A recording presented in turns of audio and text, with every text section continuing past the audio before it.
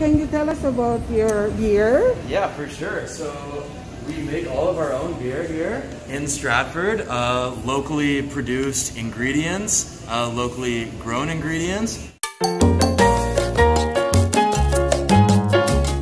So all of our beer is brewed down in the brew house in some large tanks, which is then sent up into these tanks here, which are then fermented in, brought down back to the brew house, carbonated.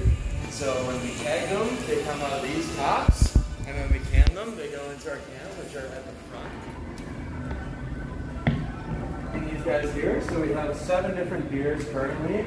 4 of them are our flagship, which is the Raspberry Sour, Wow. the American Pale Ale, the Light Lager, and the Indian Pale Ale.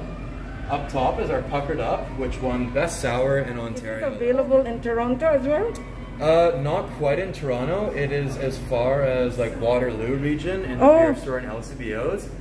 Basically, the kind of like the passion and the effort that we put into. So we're not just doing one type of beer and doing it in a large grand scale.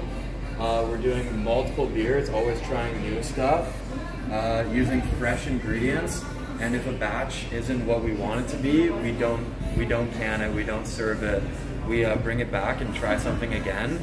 Our brewers are very, very skilled and trained, and they're very creative and like to try new stuff all the time.